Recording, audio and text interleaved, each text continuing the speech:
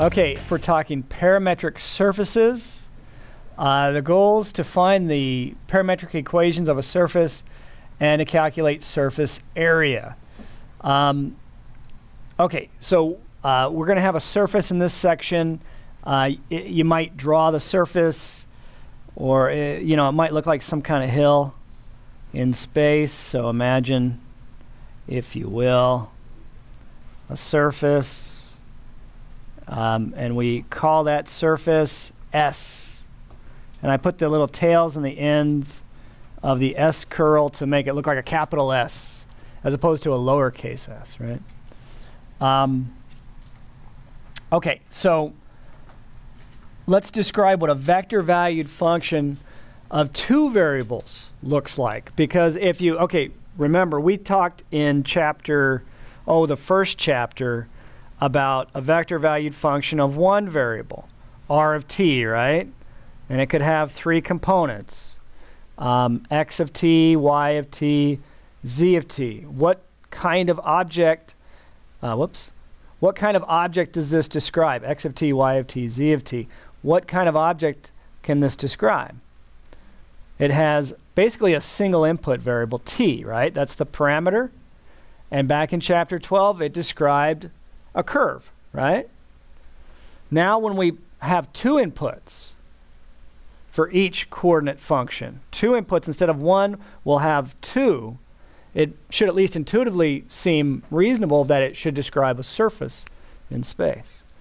Okay, so our vector-valued function of a surface like this, S in space, is going to be given by, we'll use the inputs u and v. R of uv equals, okay, I'm going to use ijk form. So the first component would be x of uv. So instead of x of t, x of uv, I, plus y of uv, j, plus z of uv, k. Okay, so there's your parametric representation of a surface. And that's in the form of a vector-valued function. That's what we're describing here. Now, the actual parametric equations of the surface can be obtained by setting x equal to the I component of r of uv, y equal to the j component, and z equal to the k component. And so your parametric equations are x equals x of uv, y equals y of uv, z equals z of uv.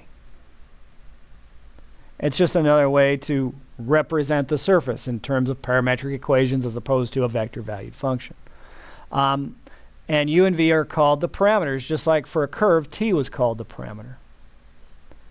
So what do you need to know how to do? Well, you need to know how to parameterize a surface. So in this example, let's parameterize the upper hemisphere of x squared plus y squared plus z squared equals 1. What does x squared plus y squared plus z squared graph to be? It's a special sphere, right? It's the unit sphere, isn't it? The unit sphere is centered where? At the origin, and has, of course, radius equal to 1. So we want to parameterize the upper half of that sphere.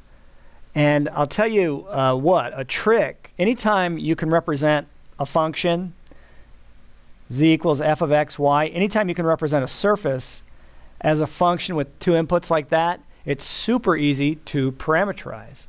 Because you can let, this is generic here, you can let x equal u, you could let y equal v, and then z is equal to, well, f of uv. Just replace x and y with u and v. And those are your parametric equations. And if you want to turn it into a vector-valued function, then r of uv is simply ui plus vj plus f of uv times k. So this is kind of what you do. It works the same way every time. If you can express S, so this guy expresses S as a function of two variables, x and y, okay? It's just like when you can express y as a function of x, you just let x equal t, and then you automatically get your parametric equations or your vector valued functions in terms of t. You let x equal t, and then y is automatically equal to f of t. Same idea. So in this particular case, if we can represent the hemisphere, that surface as z in terms of some equation, we're in. We can use this format and come up with our parameterization. So, well, is it easy enough to get z by itself here and get the upper half of the sphere? So this equation describes a happy little sphere. Here's your happy little sphere. But we only want the upper hemisphere. So if we erase this bottom part, we're interested in a parameterization of that, right? And what about this equation of this is the equation of the entire sphere. What about that describes the upper hemisphere? What could you do to this equation to describe the upper hemisphere? Solve for z, right? And if you solve for z, you end up taking a square root. But to get the upper hemisphere, you would take the positive square root, right? So subtract x squared and y squared from both sides and take the square root to get rid of the exponent on the z. Take the positive square root, and guess what? This describes that upper hemisphere. Make sense? Okay, so then it's almost an afterthought to turn this into parametric equations. The parametric equations would be x equals, say, u, y equals v, and then automatically z is equal to what? The square root of 1 minus u squared minus v squared. So these are your parametric equations of that hemisphere. Now what if you wanted to describe it as a vector valued function, r of uv? Then you could write it as what? ui, whoops, plus vj plus the square root of 1 minus u squared minus v squared times k. So we won't have to deal with this too often, but it's worth seeing once. What if we wanted to parameterize the full sphere, which is not a function, right? It wouldn't pass a vertical line test in space, would it? Can't be a function if it doesn't pass the vertical line test in space. So a sphere of radius a, what's the equation? What's the Cartesian equation of a sphere of radius a? X squared plus y squared plus z squared equals a squared, assuming we put the center at the origin, right? Which is a good thing to do. Otherwise, it just gets more complicated. Okay, do you guys see why that last technique won't work? If we solve for z and we want both the upper hemisphere and the lower hemisphere, which create this sphere, then you need both the positive and negative square roots if you solve for z. And you could do it with two separate parameterizations, I suppose, but not one. So we need to use a different technique. And what we do is we take a hint from spherical coordinates, where we let rho equal a, the constant radius of the sphere. Okay? So here's the trick for parameterizing a sphere. We need, we're going to take, instead of using u and v, let's take our parameters to be phi and theta. Okay?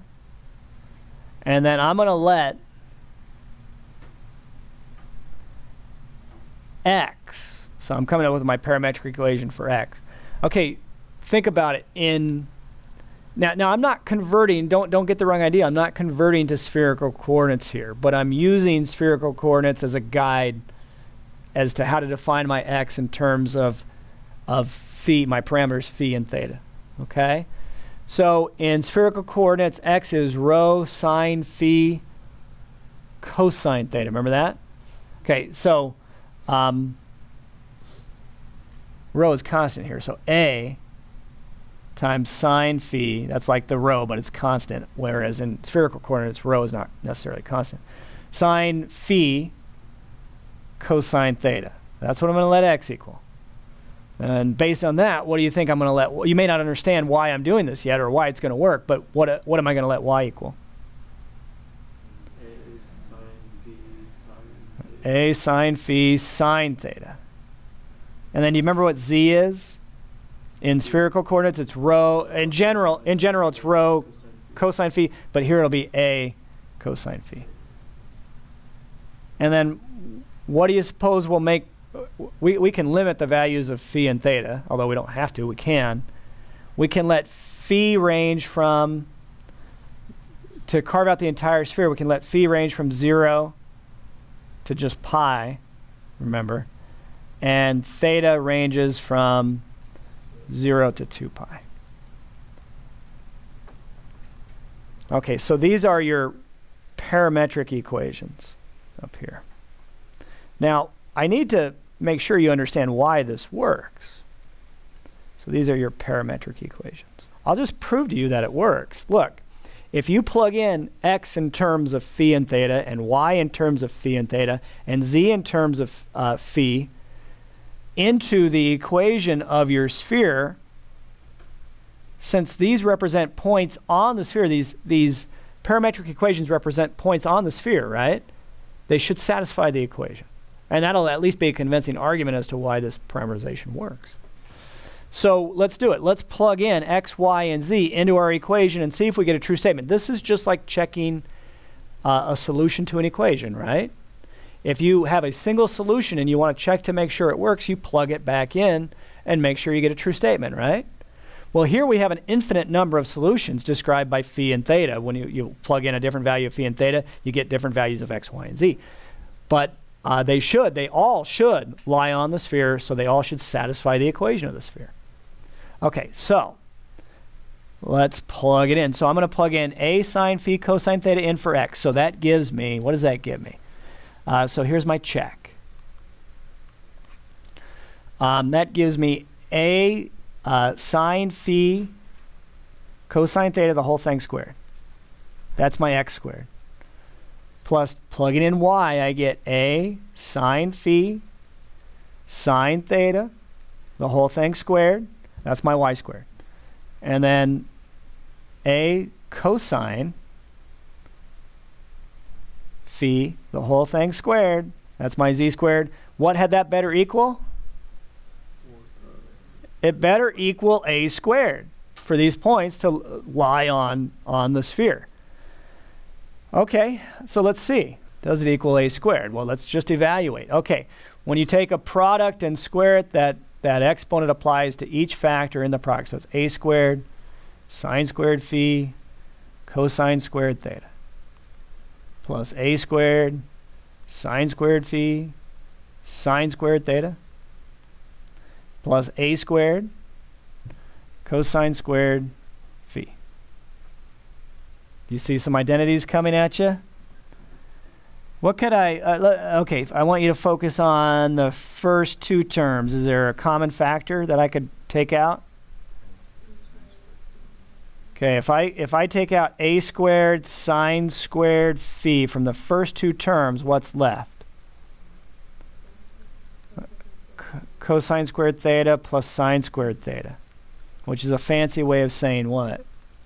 1. So I end up with this guy is just 1, and so I end up with the a squared sine squared phi plus a squared cosine squared phi. But do you see right away that if you factor out a squared again, you get a squared times 1. You get a squared times sine squared phi plus cosine squared phi, which is a squared times 1, or just a squared. Check. Okay? So these parametric equations describe the sphere. Okay? They graph to be on the sphere at the very least. Really, they graph to be the entire sphere. Okay, the next example, let's see if we can parameterize 4x squared plus y squared equals 16. Can you guys tell me what this object, what this surface is in space. It's a cylinder. Z is missing, right? Anything in so you know it's a cylinder. What kind of cylinder? It's an elliptic cylinder, right? Because in the plane, this would be the generating curve. In the xy plane, 4x squared plus y squared equals 16 would be the generating curve. And of course, that 4x squared plus y squared plus 16 has to be an ellipse. So it would be an elliptic cylinder when you translate that generating curve up and down parallel to the z-axis.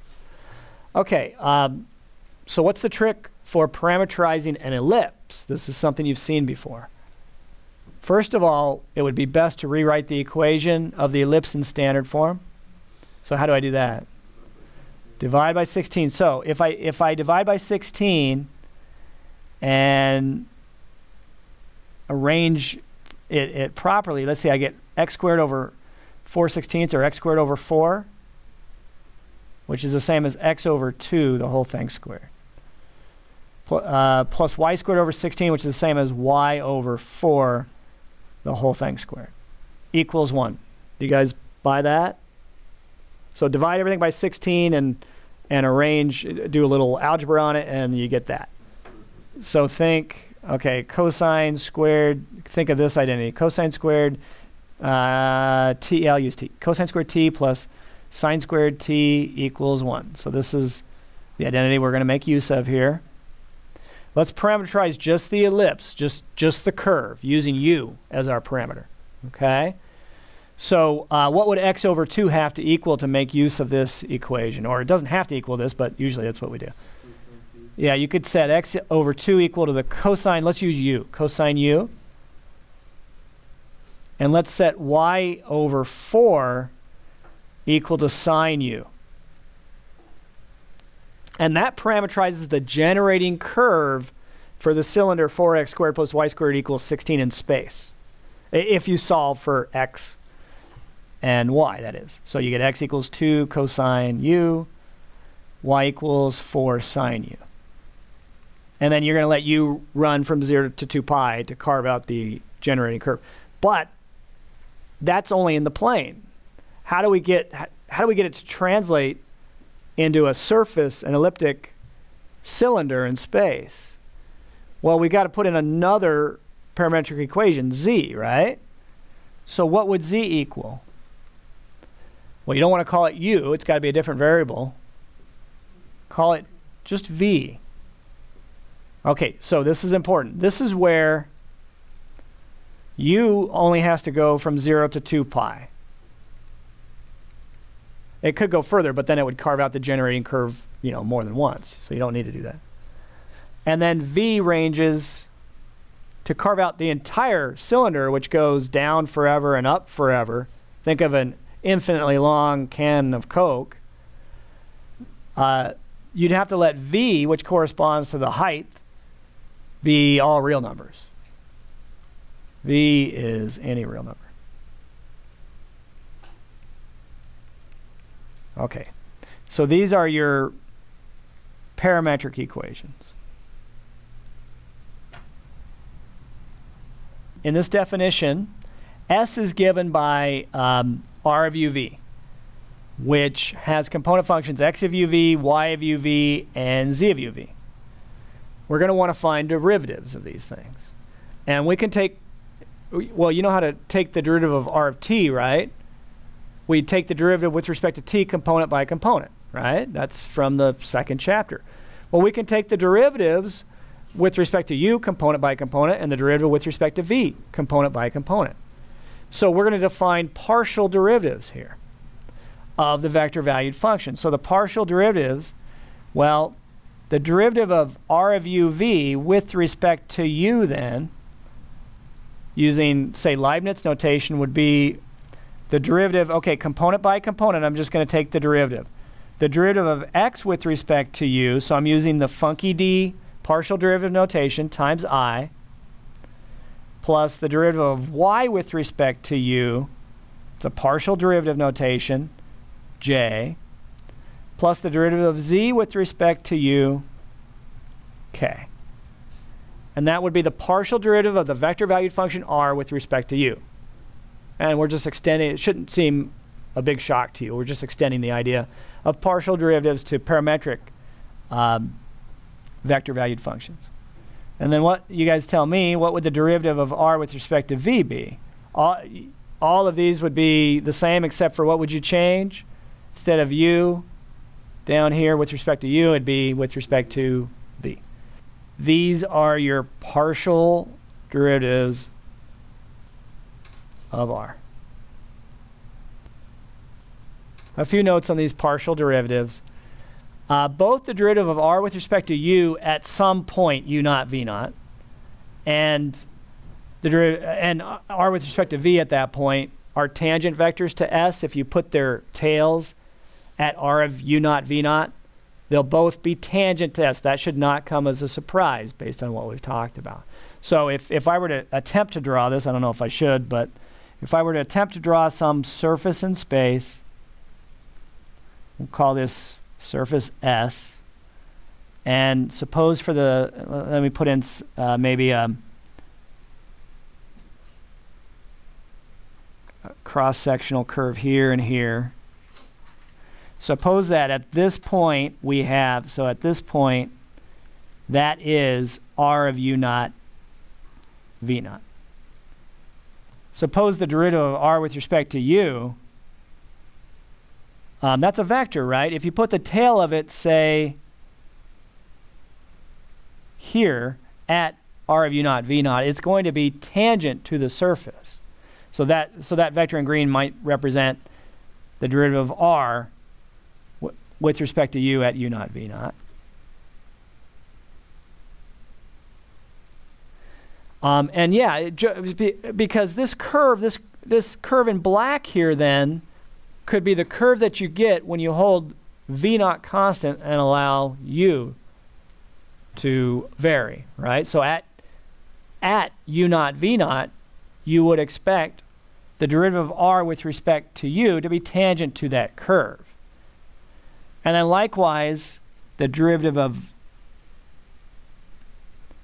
r with respect to v at that same point might be tangent to the cross-sectional curve that you get when you hold, say, u constant, which might be represented by that curve in black. And if you put its tail at r of u naught v naught, it will also be tangent to that curve. And so they'll both, r sub v, r sub u, both at u naught v naught, will be tangent to the surface. And as long as their cross product is not equal to the zero vector, in other words, as long as the cross product of this guy and this guy doesn't equal 0, then S is going to have a tangent plane that contains these two tangent vectors at r of u naught v naught. Why? Well, it goes back to something way from the very first chapter. If the cross product equals 0, then the two vectors are scalar multiples. And so then in this picture, these two vectors would degrade into a single vector. And you couldn't guarantee that there's a tangent plane there.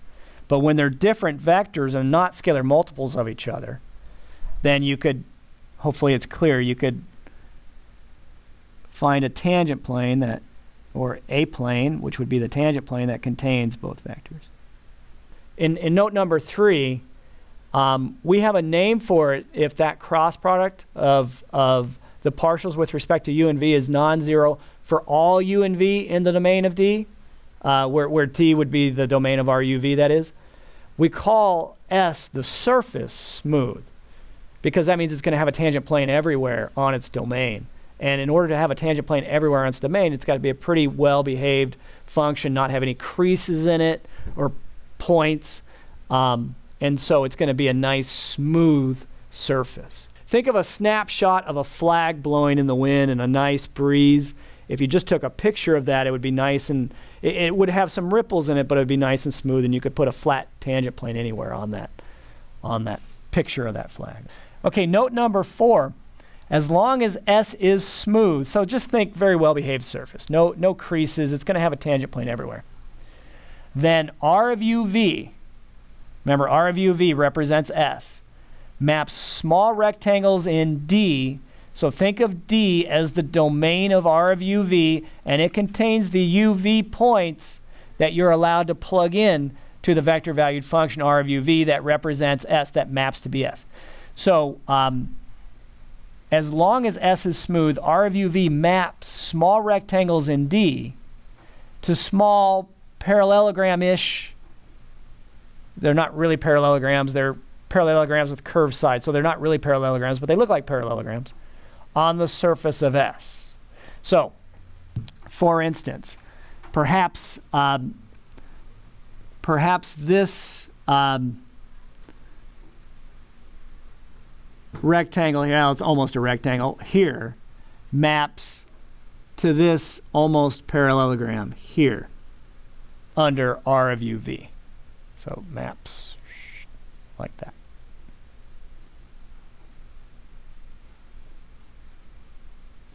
And we've actually seen this idea before. Do you remember when we were finding the area element for the change of variables? We were mapping a region S in the UV plane to a region R in the XY plane. So it was a flat patch of surface in the XY plane that we were mapping to. Now we're mapping to, it's a not quite flat surface in the micro in space. But it's kind of the same idea. In 15.9, R of UV was our transformation, right? Here we're thinking of R of UV as mapping to a surface in space. In 15.9, it mapped to a surface in the plane. So it just had X of UV and Y of UV as coordinates, and not the Z of UV as the third coordinate. But the same idea holds, and we can use the results from 15.9 to get the area of this small patch of surface on S. So we get A of S, which stands for the area of our surface S, as the double integral of the magnitude of RU cross RV dA. So this piece right here, you guys, the magnitude of RU cross RV would be our surface area element. Surface area element. Okay? And then so go back to this picture. That little piece would represent the area of this patch of surface right there. Okay? So that's the magnitude of RU cross R, approximately anyway. RU cross RV dA.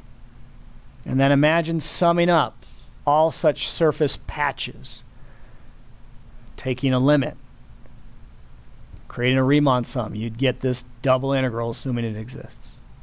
So this is your area of the surface. This is your surface area formula.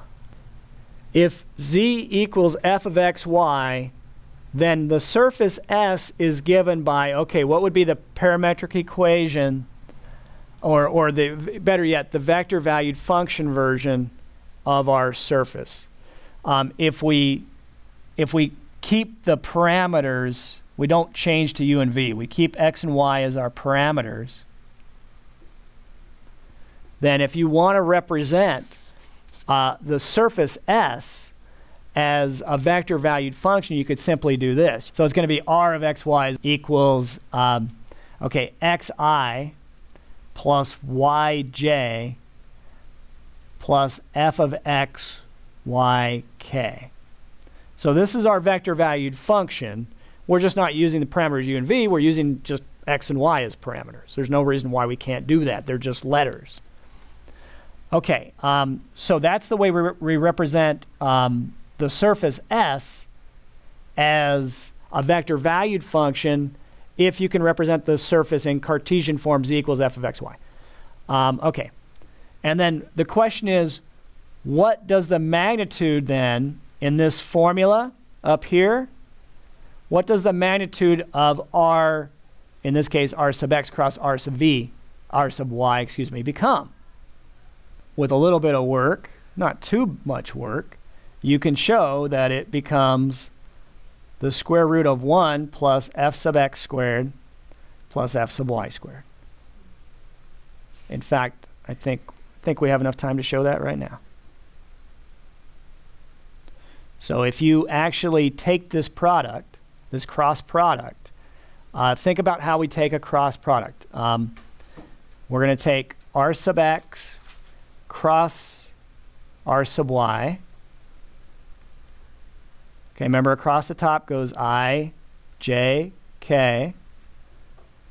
And then across the middle, the components of the derivative of r with respect to x. What would the derivative of r with respect to x be?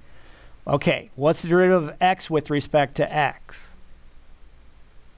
It's not a trick question, it's just 1. What's the derivative of y with respect to x? No. 0. What's the derivative of f of x, y with respect to x? F sub x. Derivative of f with, that's the notation, right? Okay, that's r sub x. That goes in the middle row for the components in the middle row. Okay, take the derivative of r with respect to y. Focus on r of x, y up here. What's the derivative of x with respect to y? 0. Y with respect to y? 1. F of x, y with respect to y? F sub y. And if you run through it, if you cross out the first column and take the cross product of the remaining matrix 0 f sub x 1 f sub y,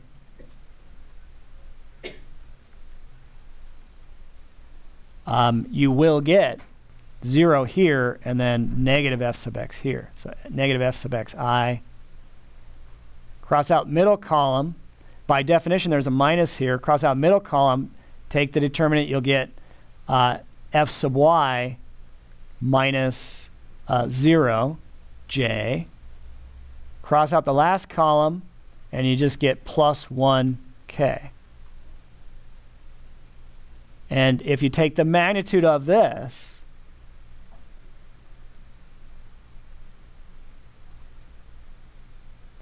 you just square the components, add them together, take the square root. You'll get f sub x squared plus f sub y squared plus 1 squared. Or 1 plus f sub x squared plus f sub y squared. Okay, so this is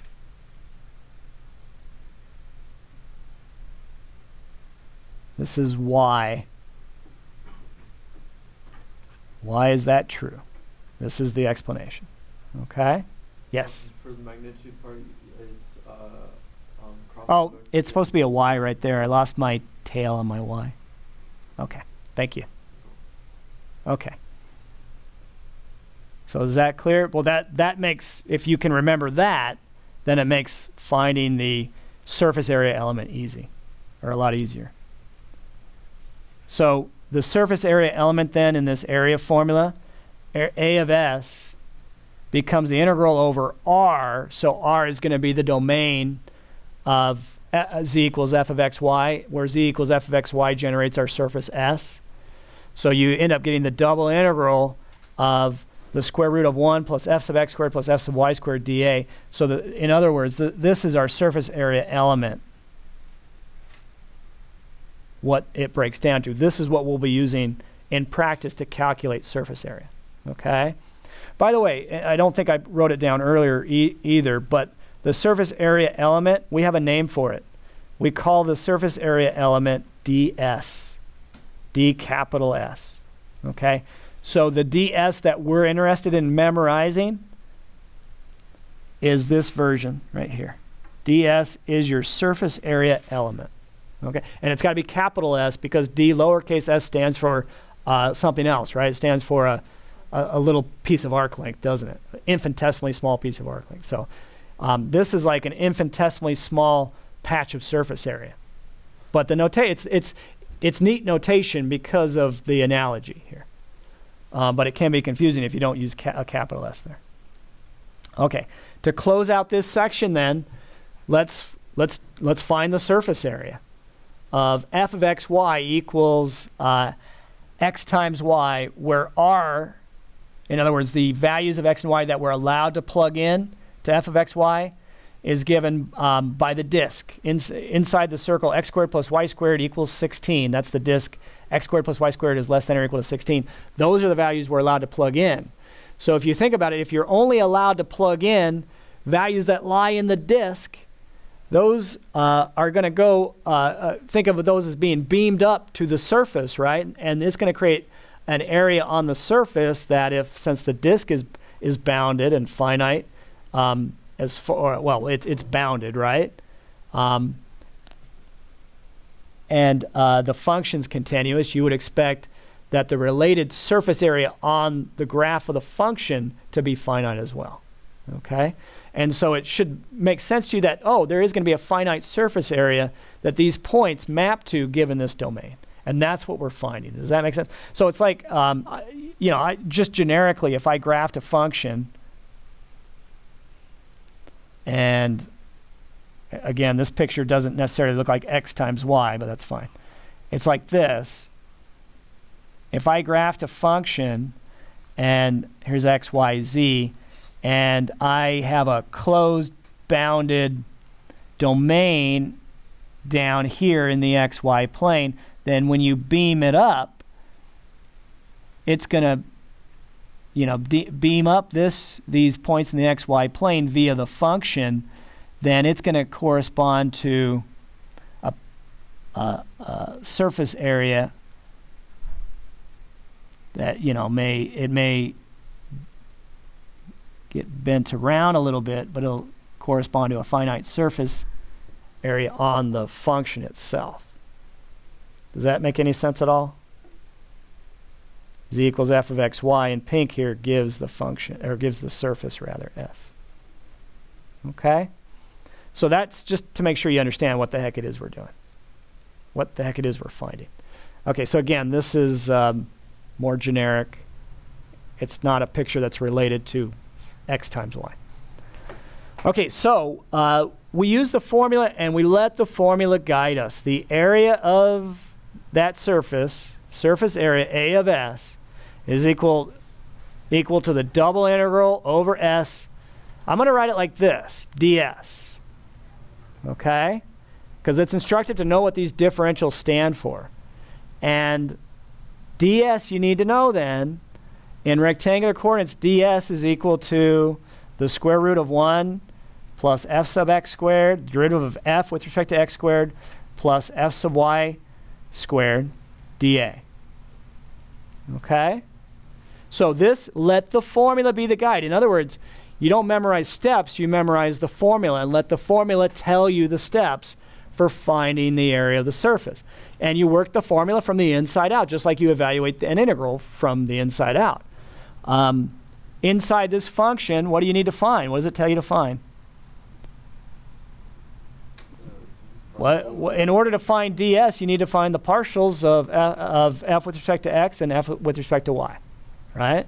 So let the formula be your guide. Okay, well, f of xy is x times y.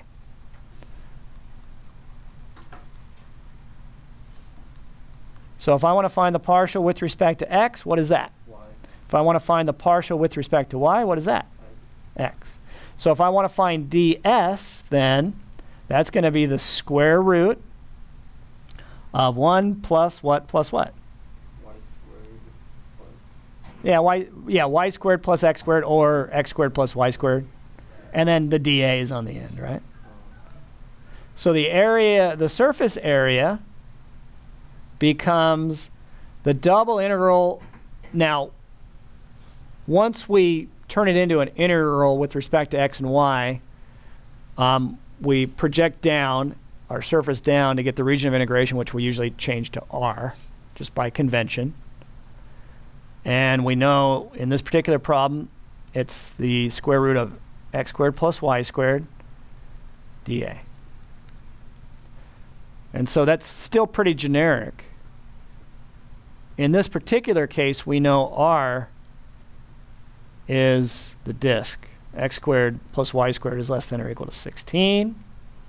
So r is the disk. X squared plus y squared is less than or equal to 16 in this case. So are we going to, because we're integrating over a disk, are we going to mess with Cartesian coordinates anymore? No, we're going to switch to what? Polar. And in fact, we could probably do this without drawing the region of integration. Of course, for the final, you should be able to draw a disk of radius, what's the radius? 4. Right? It's going to look something like that anyway. Put in a spoke. What does R run from? 0 to 4. What's to sweep out the entire disk? What's theta going to run from? 0 to 2 pi.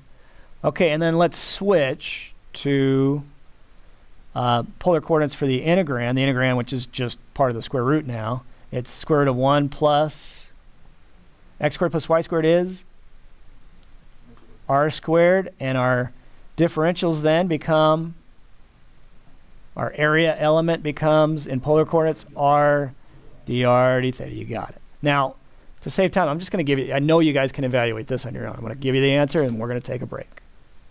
The answer is a very pretty 2 pi over 3 times 17 root 17 minus 1.